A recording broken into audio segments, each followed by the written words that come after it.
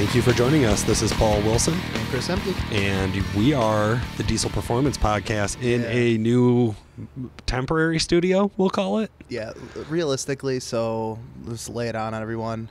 We are moving shops. Yep. Okay, so we are currently located in Marengo, Illinois. We're in like a 16,000 square foot building. Right, Yeah, with everything. 14. Yeah. Literally, we're tripling in size, the building-wise. Right. We're going to expand a couple things. We had a second building that we did for like shipping and receiving and whatnot, and we just want to keep everything under one roof. So we're growing and moving in a good way. Yeah. But in the midst of that, we have set up a new podcast studio in the middle of what at the shop we call Bay 3, which used to be our turbo center. Okay, it's been a lot of Machine things. center, yes. I was just joking about this. So we're in the main building now. We had been in the remote building the whole time the podcast has been going, give or take. When they set that up, our old producer he had built a studio in his office. Yes. So even that was like a DIY studio where it was really moving blankets nailed to the wall. Right. But there was nothing else in there besides podcast equipment and moving blankets nailed to the wall.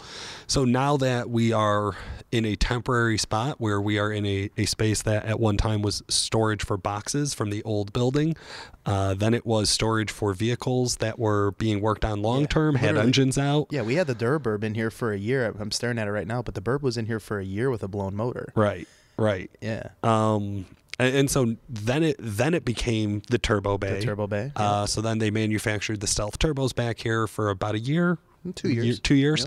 Yep. And then now they have moved to the new building that Chris was referring to. Process 1. And Or media, phase 1. marketing, podcast studio, we are mocked up, like Chris said, just literally in the middle of the floor with podcast blankets draped around things. So if the sound quality is a little bit different for the next few episodes, bear with us. Yeah, we're working on it. We're waiting to settle in. I have requested a ridiculous budget for the new podcast studio, so I'm sure a fraction of that will get approved, and we'll be back to that top quality sound production we're used to. It's one of those things where you have an idea in mind of what you need. You ask for 8 times that. That way you get what you wanted, right? That's how it works. I thought back to your advice about a budget on a build for a truck, and I figured a budget on a build for a podcast studio should be pretty similar. Take your budget, double it, and throw it out the window. I've learned a lot this year. Houses are the same way, like any project. It's just any project. It's not just vehicles. Yeah, absolutely. Yeah, so we got a lot of new things going on, and that's really what we wanted to provide today. We did that great ride along in kind of comparison with you and Joe Hager on our last episode, and now on this episode, we wanted to just kind of talk about some of the updates and some of the new things that we're looking forward to here in 2019. Yeah. This is our first official recording in 2019 to do this. Before we dive too far in, though, Chris, I did want to give a shout out to one of our sponsors, which is Exergy Performance. They've been a sponsor of the show since the start of it. They're a really great group of guys. They provide top quality, and I do mean absolute top quality, high pressure fuel system upgrades for your diesel trucks. Yeah, pretty much anytime I spec a build here at the shop or my personal stuff, even before I ever worked here, I had their components in my motors. So they are in my 15 now, pump, not injectors just yet, but soon enough. Yeah, well, yeah. And speaking of your 15, I thought that the nice segue there. Let's jump on it. Yeah, okay. Your 15, we have a little bit of an update. We've done cold weather episodes in the past. We literally launched a cold weather video, I want to say a week before my little debacle. So here's a little background. I'm 29. I've had diesel since I was 17. I have never once in my life invested money into anti-gel, additive, nothing. I don't believe in it. I don't run it. To all the people that are out there going to be analytical and email me afterwards, like, how could you say that? I don't care. Okay. It is what it is. I've seen too many people gel up from it. Or they have additive and they gel up, or I've heard all these, put gasoline in your tank or put kerosene in your tank, yada, yada, yada. Reality of it is, guys, 12 years of diesel ownership, and I've always owned a diesel, whether it's TDI, Cummins, Duramax, Power Stroke, it doesn't matter. I've owned them. Yeah. Never gelled. So I bought a house last month. My truck fits in the garage. I was lazy, did not want to park my truck in the garage. It's a heated garage, by the way. So it was just nice brag, bro. Double whammy. So it was like negative 15 that morning or that night. Let the truck run out in my driveway for 15 minutes, remote start, fired right up. So ignored the cold weather Diesel Insights video. Remote start that bitch. Right. I don't care. I get halfway to work, and I have about a 30-minute commute, from where my new house is to where we're at now in Marengo. And just over halfway to work, man, and the truck's cutting out. I look at my MM3 gauge display, and fuel pressure, rail pressure is going from 15,000 to 400.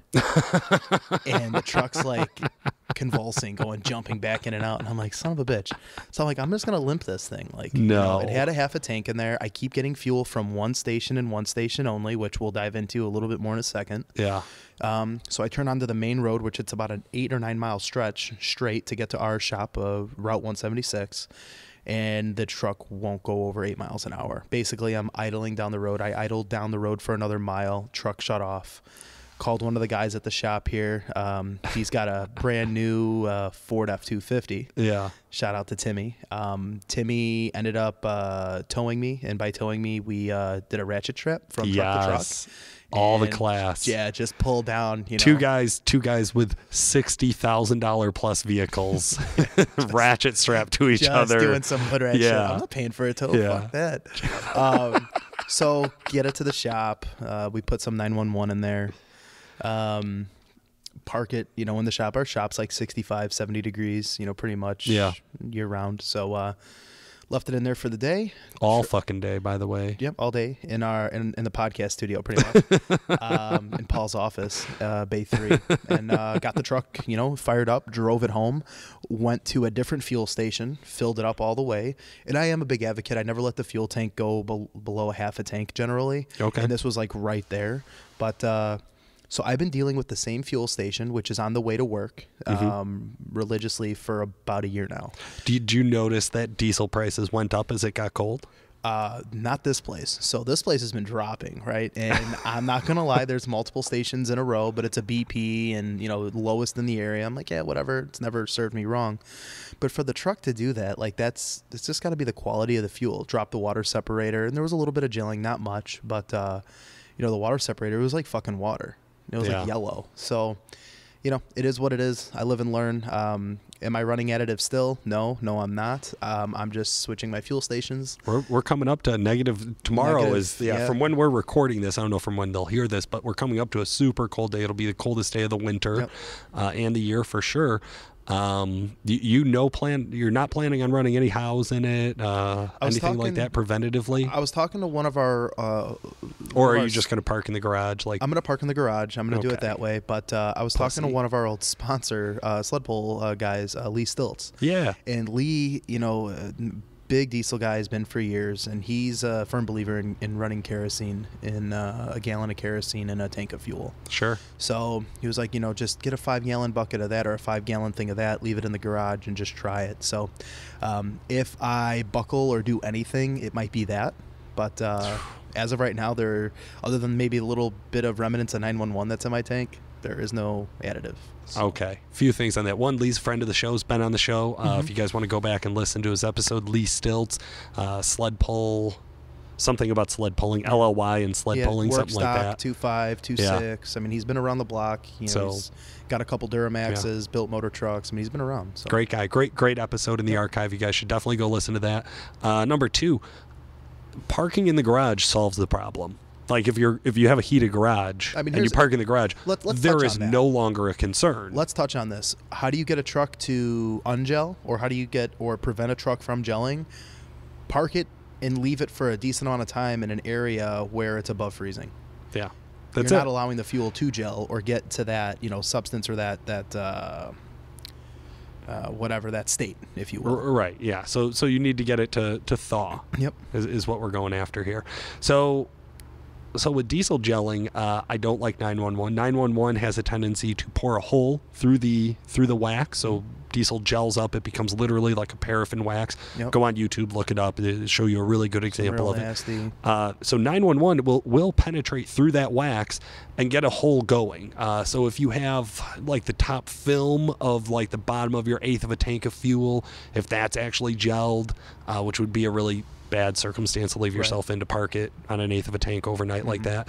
That's a problem, right? So 911 in a very, very rare circumstance, I think could work to get your vehicle moved. You're stuck on the side of the road and you need to make it a mile down the road. Hey, you know what? A bottle of 911 or the recommended portion of 911, that might do it. Pouring a whole bottle of 911 in, this is a famous move. Yeah. Bad move. Really bad move. Maybe, depending on, how big your fuel tank is. This all plays key roles, right? Yeah. Okay. Overdosing. Can we settle on that? ODing. Don't, if it says to use 1/8 of the bottle for your size tank, don't use the whole bottle. It's not going to give you 8 times the better results. Yeah. That's just not how it works. Yes. Kerosene, the reason I don't recommend kerosene, we did a Lost episode. It never got published with these guys from Amalgamated. Yeah. They're a chemical manufacturer for industrial applications. So large semis, large fleets, they would buy, 500, 10,000 gallons of additive. Now their chemistry is so far advanced and so much more concentrated than what you would buy on the shelf. So their argument was anything you buy on the shelf is only going to have a minimal effect because they have to water down the actual chemicals in there to make it an affordable price point. So when you buy a small bottle of 911, it's really, really, really watered down from what the effective ingredients are. Yeah. So there's this balance you play there. Now kerosene itself, what they had said is that when you do this, it might work. You have a diesel, it'll run on anything that's combustible, right? You just need to shove fuel in there, and if it can build the heat through compression, it'll explode. You could run raw alcohol, right? Mm-hmm. So why not buy a bottle of Everclear? You can get drunk if you don't need it. That's a rough night. Anyways, Paul knows from experience. What I would say is that kerosene, the chemical properties are going to strip lubrication. Yeah. So you're stripping lubrication. So you're not helping your engine in the long run. You're hurting your engine by stripping lubrication. But you also have to look at it. All the anti-gels that are on the market and all these things. Anyone that's from the Midwest that deals with the fuel that we deal with this time of year, it's stripped, it's shit. There's no debating that. Yeah. So it gets really tough. I have a couple buddies that work in the oil industry. Actually right over the border, Lake Geneva, Wisconsin, there's I'll call it a refinery or whatever, but they manufacture fuel, Sure. And they disperse it to a lot of the gas stations in the northern Illinois and southern Wisconsin area. And the thing that he was, explaining to me this some time ago, they add their own additive. And then you go and then you add your own additive. Now the problem is you don't know what they're adding in is for their additive because there's a couple different additives you can run. Well, you go put additive in your truck and it's the opposite additive to what the additive was that the fuel came with. You're mixing chemicals without knowing yourself. Yeah. So I've always been, apprehensive of that. This is the first time in my life where I've had the luxury of parking a vehicle in a garage. Whether it's at the shop here or at my own house. Same. But same. Nonetheless, like I said, that is the first time that I have honestly ever ran into this. Yeah. So I'm not going to just jump to any conclusions. I have 12 years of historic values to fall back on, right? Anecdotal experience, absolutely. So I'm not going to just jump to conclusions and change what the fuck I'm doing. Gotcha. No, and I don't disagree. And like I said, if you're able to park inside the garage, it's all kind of for you a moot point, it's right? Totally different. No big deal. For you listeners out there, this is why I would advise against kerosene. This is why I would, same as Chris, I would coach you into finding the right fuel station. We all talk about it here. We have one that's really close to our current shop. I've always used them. I've always had great results. I will not fill up my tank unless absolutely necessary anywhere else because of exactly like you said, the fuel's already treated. And that's why I asked about the cost because I noticed that at the fuel station I go to, the cost creeps up. Every time it gets really cold, it gets more expensive to get fuel. Now that's some supply and demand, of course. That's another thing. But there's also a cost of additive, which is one of the reasons they at least rationalize increasing diesel fuel prices in the winter. Mm-hmm. So awesome, man. Okay, so we've got into diesel gelling. I did want to circle back. You had mentioned the Diesel Insights video. What's funny is the Diesel Insight video we recently published got a lot of passionate responses. So in this video, Nick talks about how to treat your emissions equipment during cold starts. Yeah. So not really going through older trucks not being able to crank over in the cold. We kind of assume, hey, if you have emissions equipment, you got a newer truck anyways. It's probably 2011 or newer is really what we're talking about, the stronger running DPF equipped trucks. Oil temperature, catalyst temperature, the right way to warm up the truck. You had mentioned you still use remote start. You let your truck idle for 15 minutes. Help our listeners out. Why is that kind of different than what Nick had recommended in that video? So a couple things. Number one, I don't like being cold. I don't wear jackets. I don't wear hats. I don't wear gloves. So I don't like being cold, but won't wear any warm. So warm I want to walk out of my house, get into the truck. I want my steering wheel heater and my seat to be warm, which is the main. Honestly, that's the main reason. Sure. Do I let the truck idle that much or that often all the time? No, like I truly don't. But again, I want the warmers. I want the truck to be warm when I get in there. Plus, you have to also keep in mind that I'm not letting the truck idle ice cold. Like the truck's in the garage running, you know. So again, it's a little different.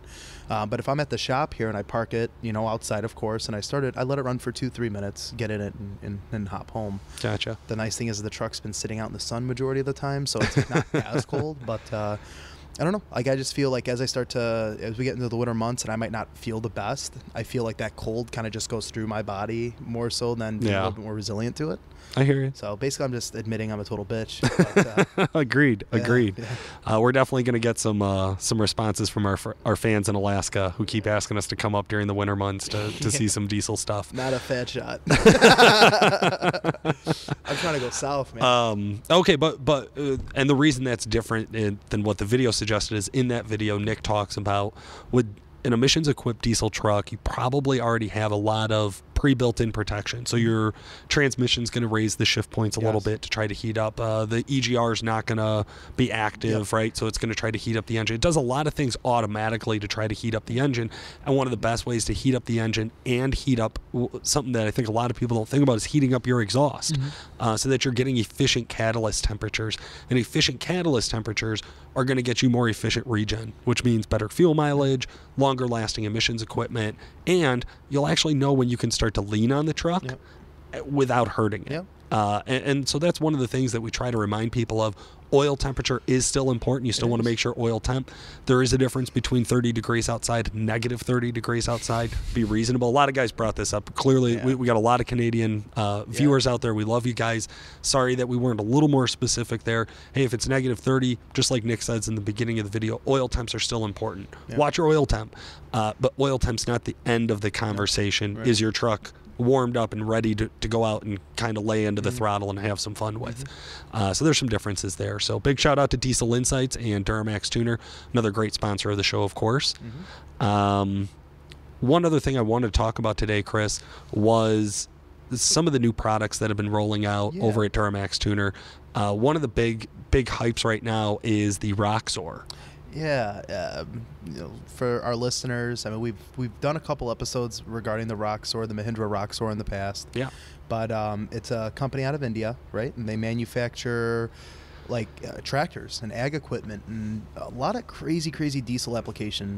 Well, we even found out when we did the interview with them that like it's even beyond that too. Electric motors and all sorts of other stuff. Huge industrial manufacturing company. This is a company that has not been stateside. They tried doing something back in 2009, didn't work out.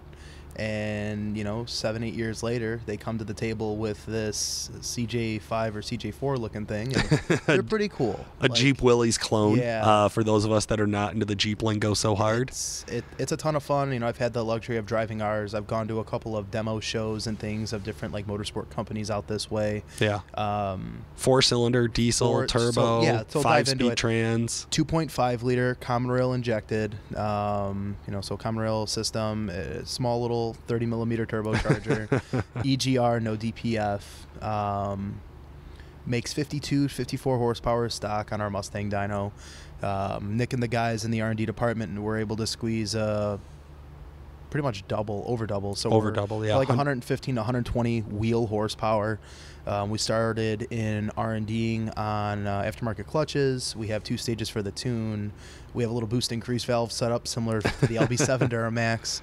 And now we're limited on the turbo. And Nick has a couple different sites, and we're going to start to test that next realm or that next stage, if you will, on a bolt-on turbocharger. Yeah. The thing here, like, working closely with Nick, I look up to Nick. Nick's like a mentor of mine, been for years. I see where his passion comes from and when he gets excited about something. And to me, it's a platform that, to me, a 1,000 horse truck gets me going, right? He's been around that 100 times over. But to be at state of the art, and do something new, in a platform that's not even a year old, like that's what drives him and that's what motivates him. So, the requests are coming in. Guys are interested. We've been posting videos on I'm not even going to get into the Facebook page. It's crazy. But the reception, it's very well. Yep. And it's a strong platform. And they're cool. And, I'm excited to be part of the ride. We're starting to kind of recruit dealers and end users and things like that, which is awesome. Build relationships with guys other than guys that are just solely in the diesel truck side of things, but in a recreational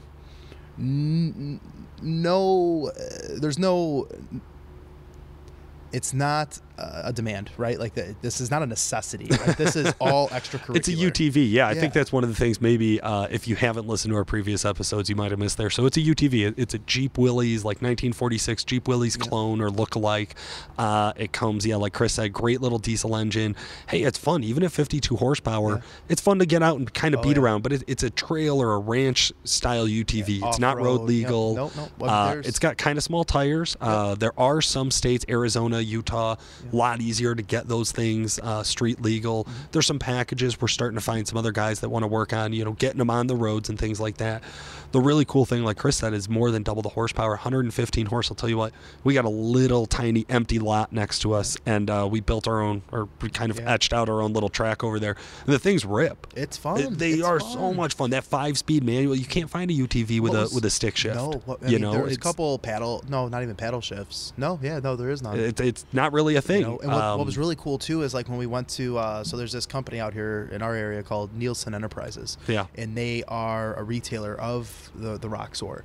And we went to one of their open house events in the fall, and they had this badass like off-road course built. And we took ours. We took the stock one. We took our tuned one. We took a couple Can-Ams and stuff out. Blast. Like I can totally see.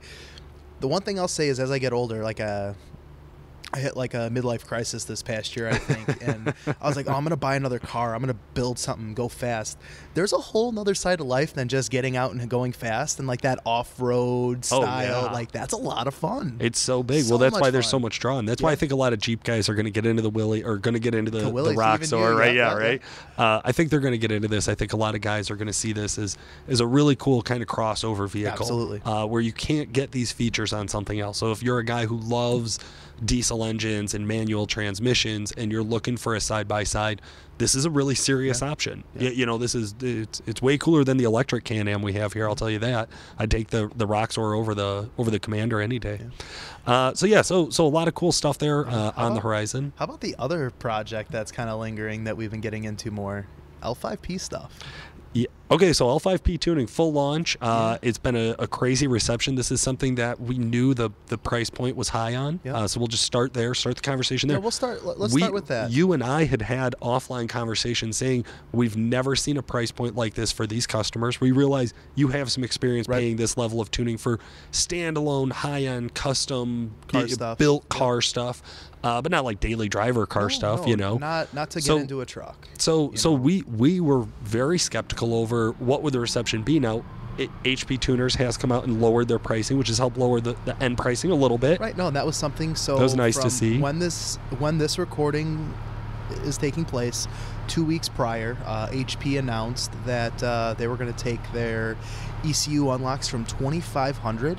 That's just the unlocked ECM to tune an L5P down to $1,799, which was a huge splash in the market. Yeah. Shout out to a special customer, Matthew Merrick.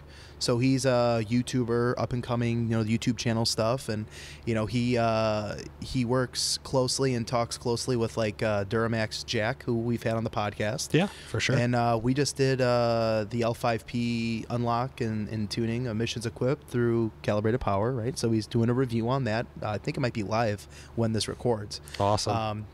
And also, it's really cool to get a different perspective. That's the first end user that I've done anything with. He went through one of my dealers. Just so happened that he ended up doing the install himself. super nice guy, super fun, very energetic, and really excited about this. But unfortunately, this is the new normal. The L5P is kind of paving a way of, this is what the new era of diesel tuning might look like. We saw some of this with the Cummins, years ago, where you had to buy a separate tuner and do an unlock and all these things. And now getting into the L5P stuff, I mean, it's expensive, and it's a process. Yeah, like you said, it's a different price point. It's a different process.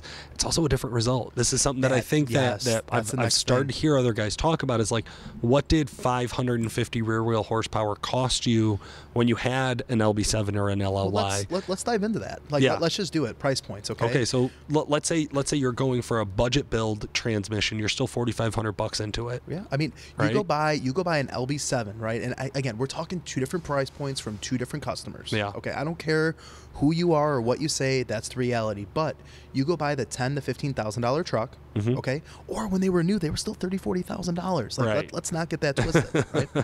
So you have an LB7 and you want to make 500 horse. Now on that 500 horse, you're going to make 1,000 foot-pounds. All right. You're talking a trans at 4,000 to 5,000. You're talking a lift pump. You're talking little things like a boost increase valve, an inlet horn. I mean, these are things that is it a necessity? No, but it's highly recommended. You're probably going to need it if you want to hit it more than once on a dyno. Yes. So yeah. So I mean, the reality of it is you're going to be 6,000, give or take, 7,000. If you want to see that 1,000 foot-pounds get into the 11 to 12 realm, you're talking a turbocharger, right? Yeah.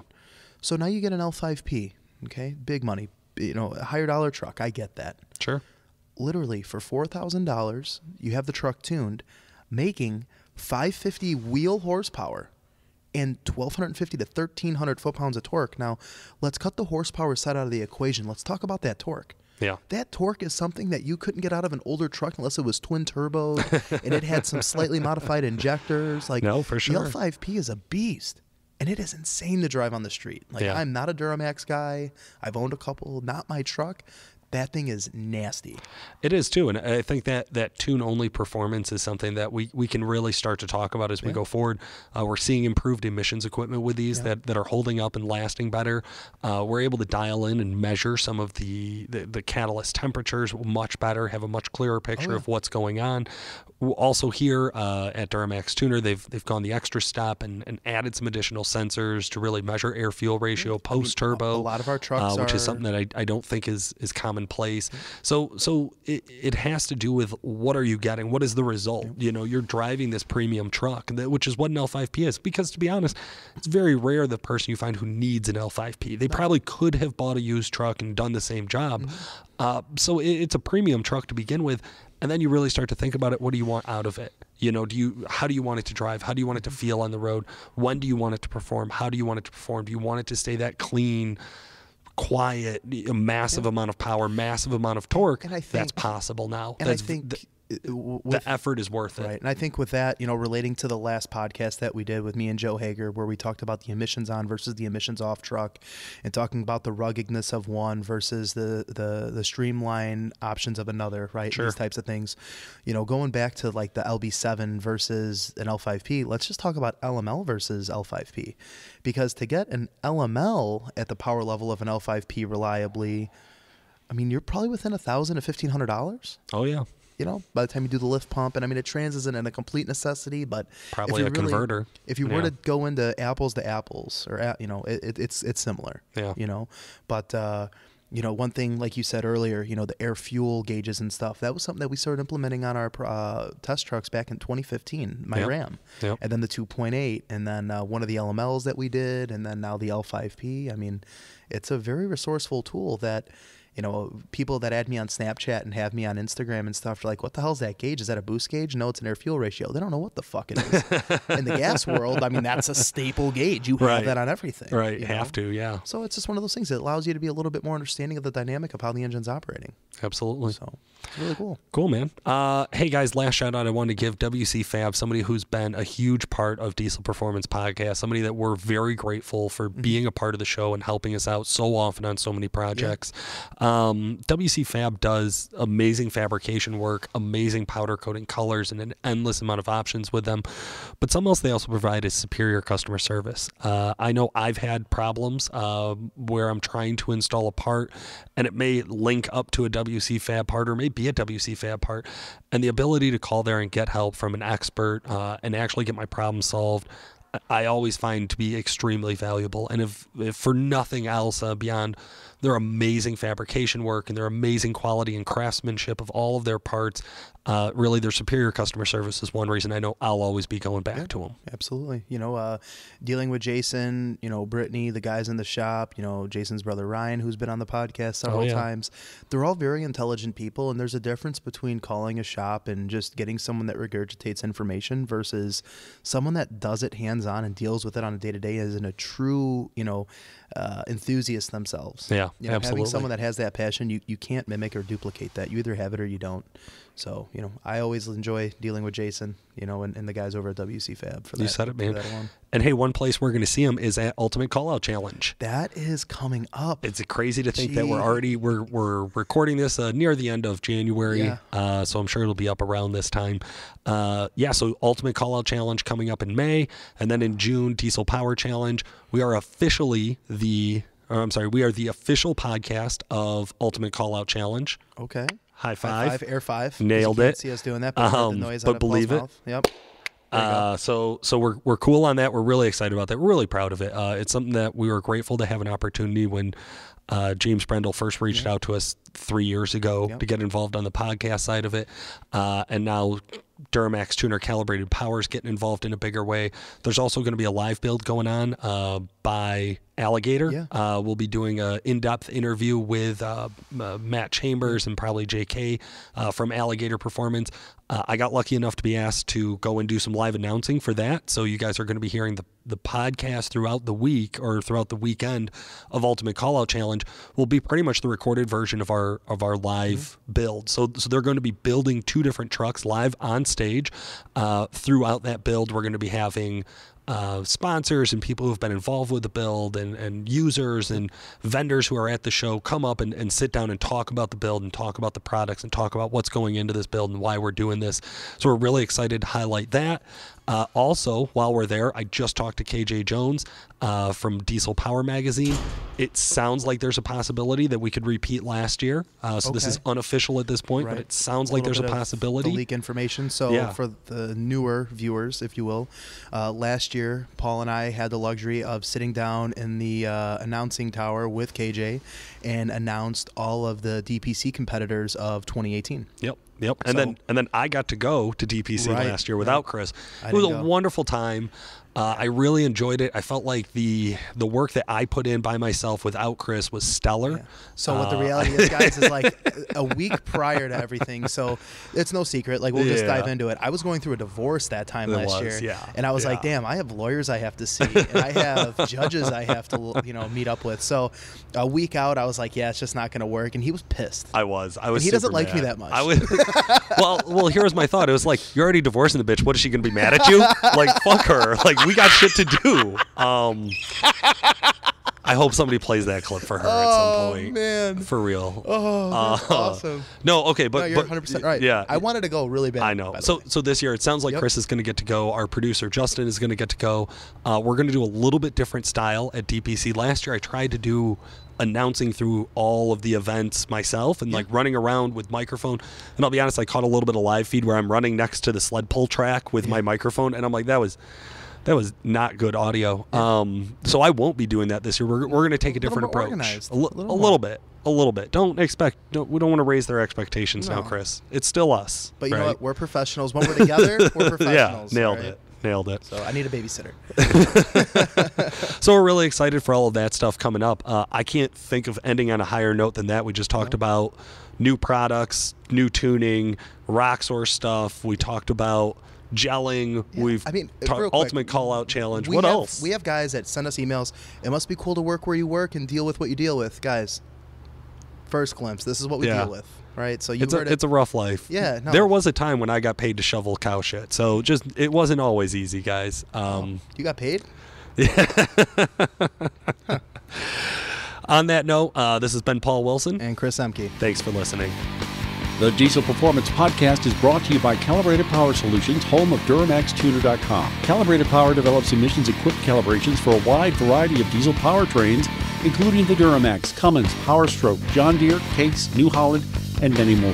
For more information and great customer service, check out calibratedpower.com or call 815-568-7920.